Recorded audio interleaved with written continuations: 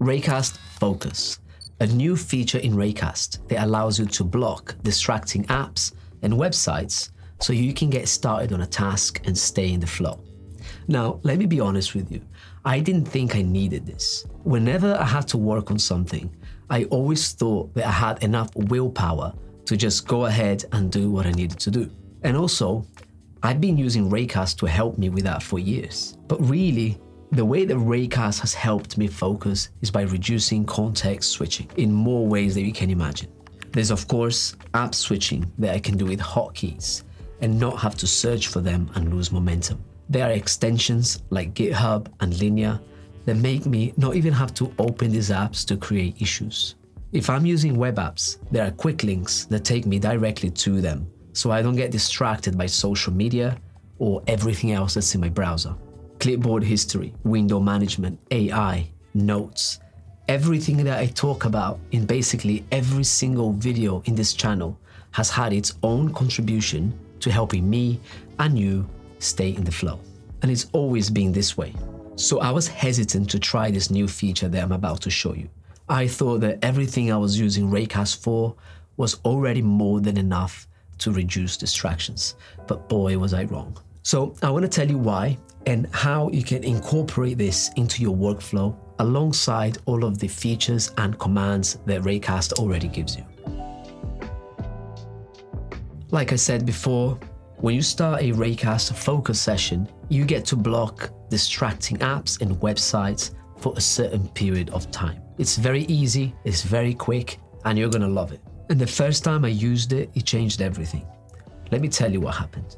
So here at Raycast, I do a lot of different types of tasks. I might be planning the next meetup, or writing our newsletter, or making a video. And different types of tasks require different amount of focus. There are tasks that I can do without getting distracted at all, like tweeting a sneak peek for Raycast for Windows. But then there are tasks that I find it so hard to stay focused, and I'm getting distracted by everything, like when I'm reading and rehearsing a script for a video like this. So a few weeks ago, I decided to put my ego aside and finally try this feature out.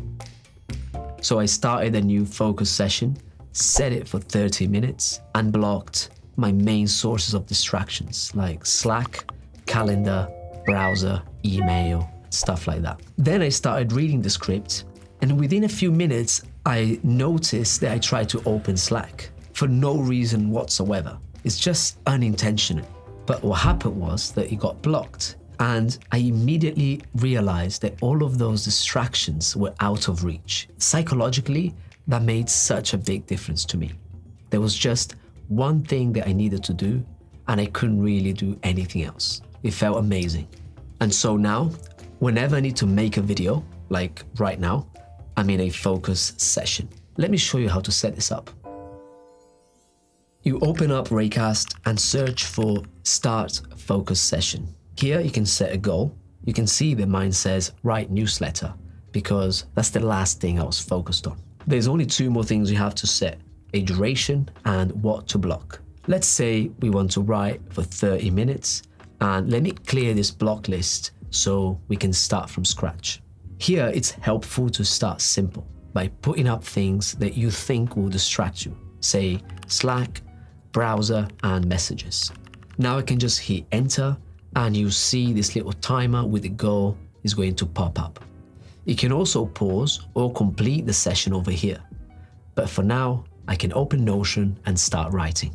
Quick and easy, and this might just be enough already. You'll be surprised how peaceful it is not to get a bunch of notifications for a while. And here's what happens if my muscle memory tries to open Slack. You get this really nice pop-up and a glow to remind you of what you're supposed to be focused on, and an option to snooze for 3 minutes if you really need to switch context for a bit. Now, when I'm finished with my focus session, I can just complete it and I get this really nice green glow that tells me I did a great job. A bit of dopamine hit, not gonna lie, feels really good. Here's a small complication though. Often there is work that you need to do that involves the browser.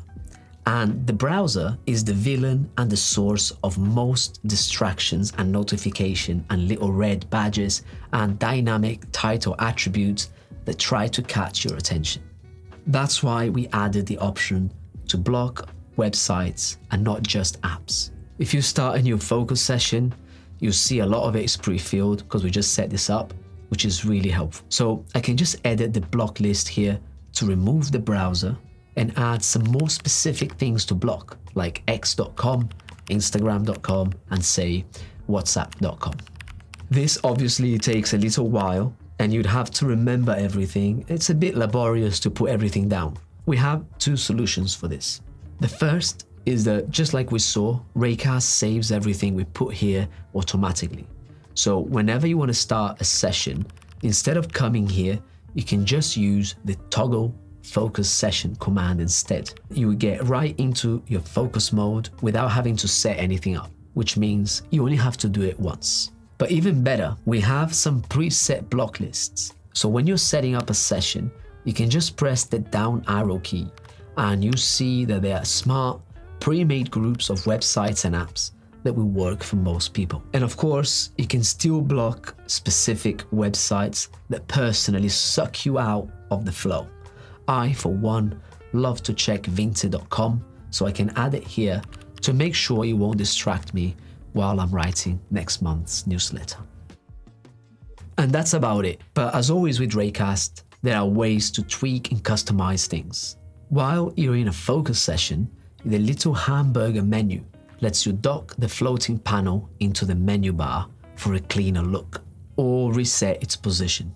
If you search for the command and press Shift, Command, comma, you can change some of its preferences, like the default snooze duration. Careful with that one though. We found that 3 minutes is the sweet spot to make sure you stay on track. And of course, you can set a hotkey to make it even faster to get into focus mode. Hyper F could be a great option for the toggle focus session command. We think that in the future, this could be one of the most useful features of Raycast. So much so that we even made an ad for it, which you can watch right up here. It came out really nice. We're always going to be the app that you can tweak and customize to create hundreds of workflows that get rid of context switching and lets you stay in the flow. But with this new feature, and hopefully more to come, we shift the focus more to the human side, to the person in front of the computer with the amazing setup, the mechanical keyboards, all of the tools to help optimize and get their work done, but who is just as prone to getting distracted by a Slack message, a Twitter notification, or a YouTube rabbit hole. So if Raycast can nudge you in the right direction and help you not do that, why not?